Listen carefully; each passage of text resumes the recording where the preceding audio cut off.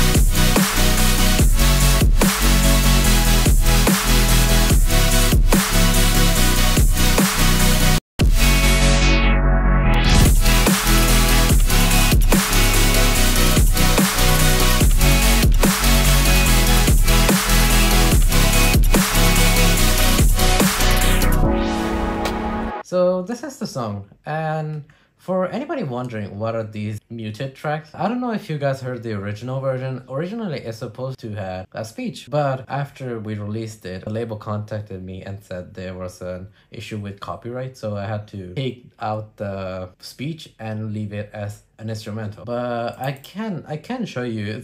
I'm pretty sure it's Ayano Koji. If I may, I'd like to pose an interesting question. Are human beings truly equal? Yeah, I don't know if you've seen the anime called Classroom of Elite, I think it's called. The main character's speech is in one of the episodes. It sounded cool, so I put it here.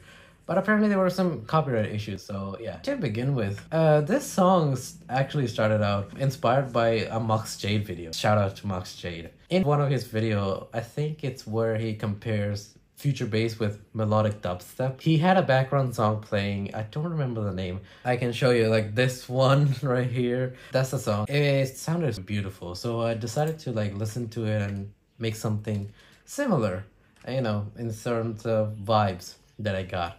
And so the song started out with this chord.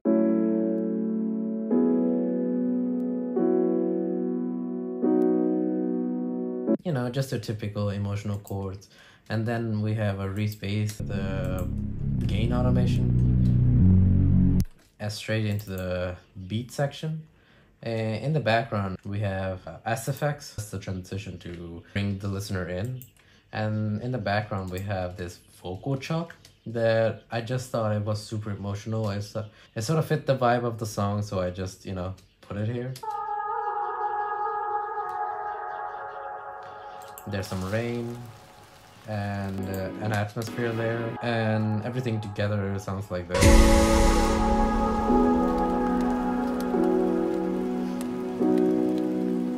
In the verse, there's like a very basic drum beat, you know, it's just a kick and I think it's a rim shot.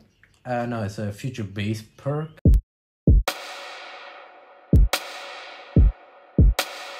And just to spice it up, I have this loop playing in the background with some additional percussions here.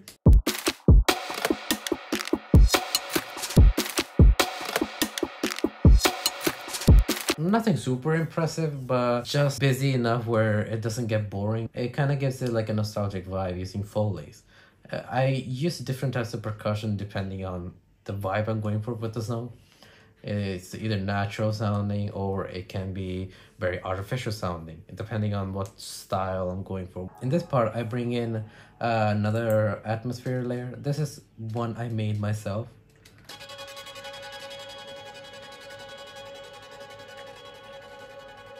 If you want this, I will link my free sample pack in the description and you can just download it. In this verse section, I have this gated chord thing, which is just a Serum preset I made. It's a preset that I made inspired by, if you heard the song No Pressure by Tim, Xgenda, and what the hell is the singer's name? They had this synth and I made it, and I think for the post-processing, it just has like a low-pass filter, this filter here, and some Soundgoodizer, reverb, limiter for side chaining, and some OTT. And there's a guitar, you know, to give it a vibe.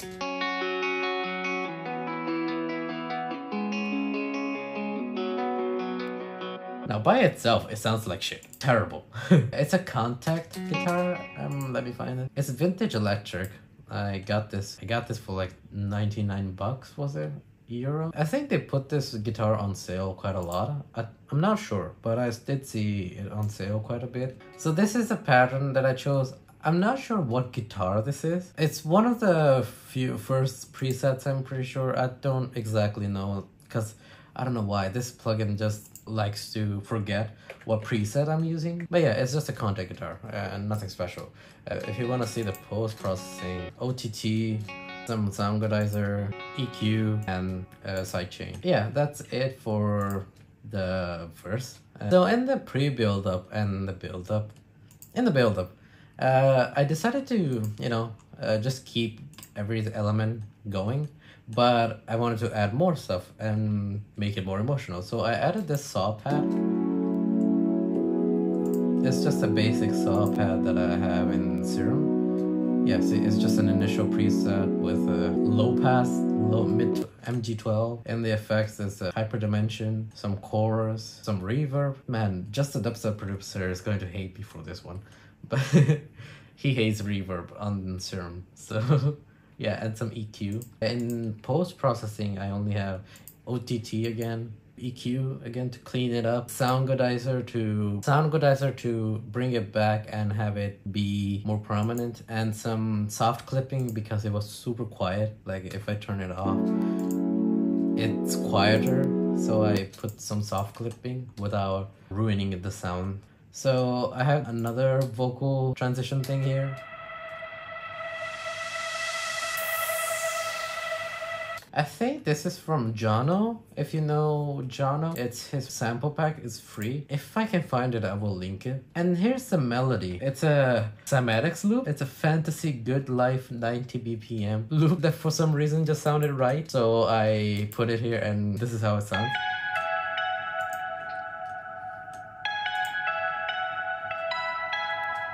So for the post-processing, I only have like another OTT. I used to use a lot of OTT. I don't anymore, but I mean, I guess I still do. This EQ here, removing all low end. This is Soundgoodizer and reverb. So I don't have any snares building up because I didn't want it to have that super, your typical build-up, snares going crazy part. I wanted to keep this song emotional, and to me, the snares just kind of ruined it. So I just had a kick and claps going, and that's it. In terms of like these automations, it's just a volume automation to make the build-up quieter than the drop. Endless Smile, and just making the build-up washed out so it sounds an actual build-up. Pre-drop, I only have like a sub-drop here. It's a sub-drop that I made, and I have this thing here. Cymatic sample, Trap City FX 10, Shattered Glass, a window. And I have this snare roll here, which is actually made by my friend. Me and my friend Lextus in one of our sessions together. Now, let's move on to the drop.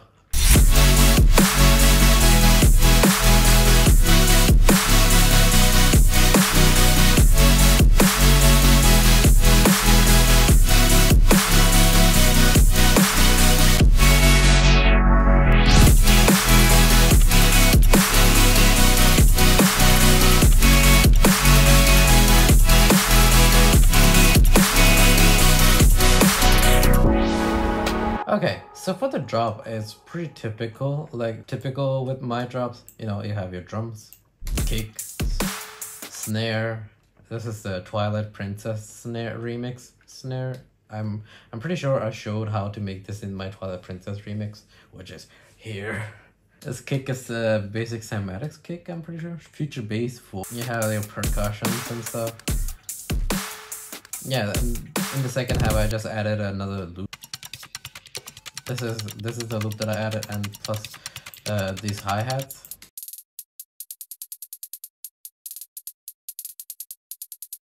In terms of the basses, the main sounds, you know, I have my typical sub bass, a mid bass, like a very deep grease bass, a very dark sounding one. There's a chaos saw. There's another saw. This white noise. In the second half, there's guitars that come in, and for the guitars, it's basically the same one as the verse with just distortion.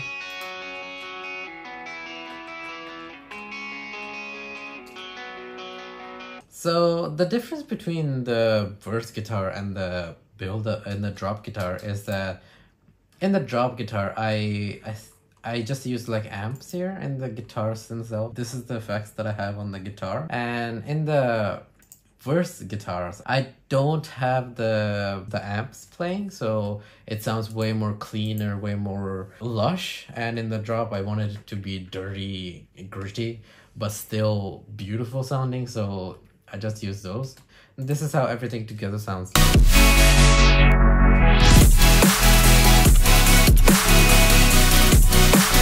Okay, so let's move on to the next part.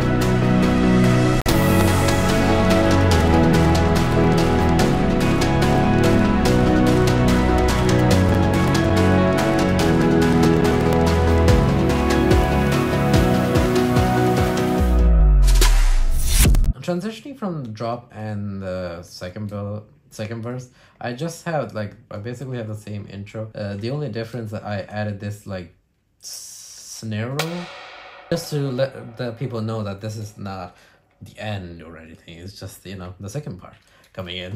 When the respace comes back, I bring back the no pressure synth here, the gated synth. I made a drum and bass beat instead of a regular future bass beat, just to keep it interesting. So this is how it sounds by itself.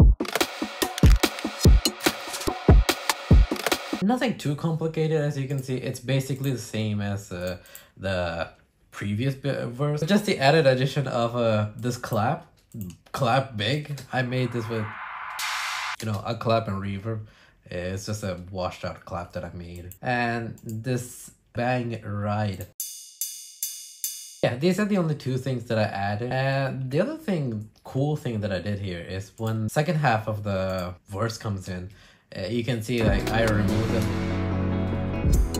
Like that, I removed like the drums. I started doing this a lot in my music lately. I don't know, it just fills me with more emotions. I feel like it feels more emotionally attached. I feels like it gives like an emphasis of this part, like, oh, switching up, what's happening now? If that makes sense. One thing that actually kept me surprised is when I released this song, listening back to it, and I kept hearing a transition effect right here in this particular part. I don't know if the YouTube compression will allow it or if you can make it out. There should be like a sound coming in right here. It sounds weird. It sounds like an actual transition effect, but I don't remember putting that. I kept checking over and over again, and at the end I found out that I added this new atmosphere layer right here. This AS Atmos Falls E. This is the one that's making that sound. If you listen carefully. Yeah, it's basically that. That's, you know, the transition effect that's happening is because of that. I don't know if you can hear it, but that's it. But like if I turn off this sound, you can't hear that anymore. You see? You can't hear it anymore. So it's basically that one atmosphere thing that's making that whole sound like that. It can't be confused for like a fucking week, dude. I was so confused. Anyway, just to end the second verse here, I have strings coming in this orchestral section.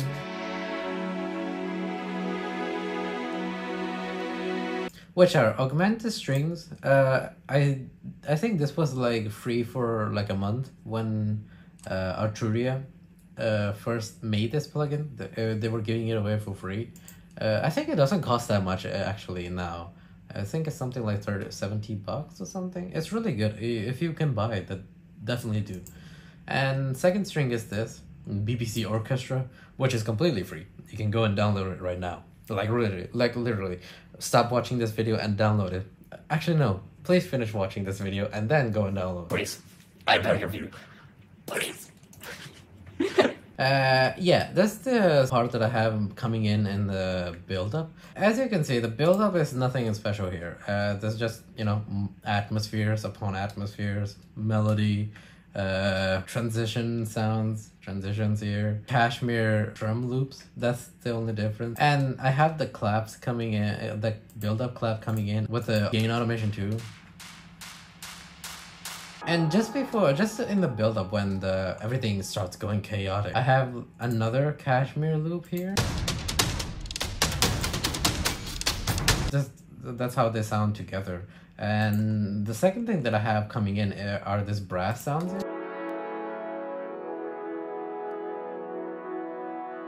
Brass are all BBC Orchestra. Again, free plugin. You can download it after watching this video. Please watch this video, goddammit. This is the trumpet that I used, and this is the second one. It's playing this one, the lower layer. I think if I can play it solo. This is how one sounds, this is how the other sounds. You know, it's just one octave below. That's the second build-up here, and there's nothing else going on other than that. And let's move on to the final drop.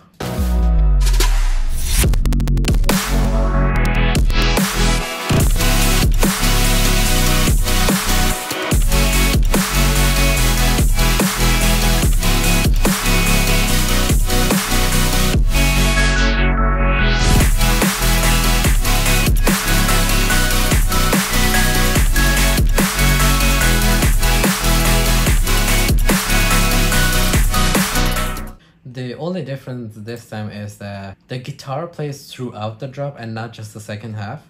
And there's a low pass filter here opening up. And I played with some expectations of the listener. Like, cause normally you would expect, it's just gonna come in and that's it. There's nothing else happening. But I decided to, you know, manipulate the LFO of the whole drop. Like, I'll turn it off, I'll turn it on, and then have it cut out, reverb automating. If I just play you the chords, it sounds like this.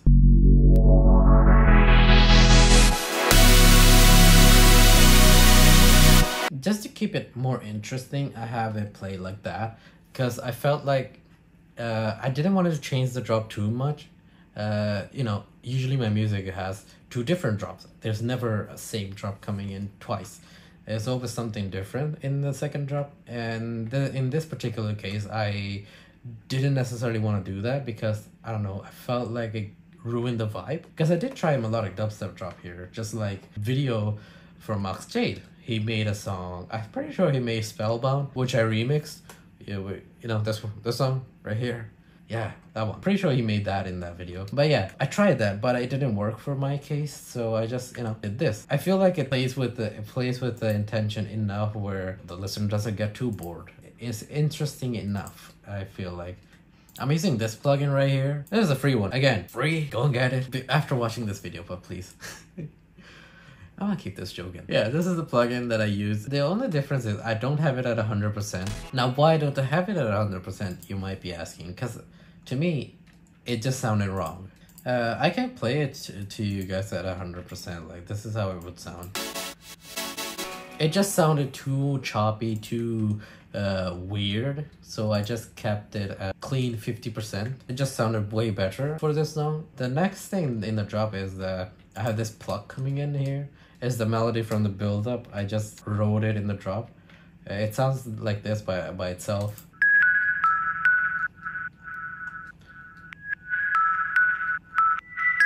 This is a massive bell sound. Basically, I used this wavetable right here, if you can see this wavetable at this %.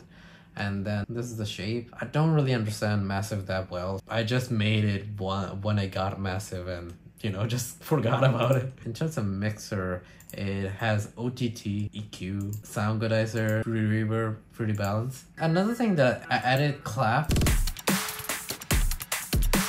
To me, it just gives it more movement. Now I can just show you the outro.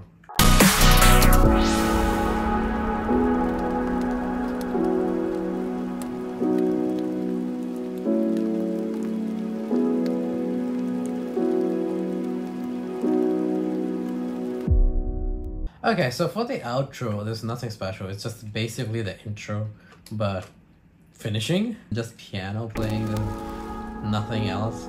Like, this just some rain, vocal, the atmosphere which I started with. To finish it off, this Asher Postman deep kick. That's the song. That was my song Equality. I just broke down. I hope you guys learned something from this. I hope it wasn't too boring of a sit through. And hey, if you enjoyed and if you got any sort of information from this video, please subscribe. I hope this was helpful. I hope you learned something here. And hey, I did more of these videos, the walkthroughs. If you want to see more walkthroughs, songs like Say It Again, Twilight Princess, and some older songs too that I made in the past, I have more videos. You can check them out in this playlist here, right here somewhere. I hope you have a great day, and I'll see you in another video. Peace.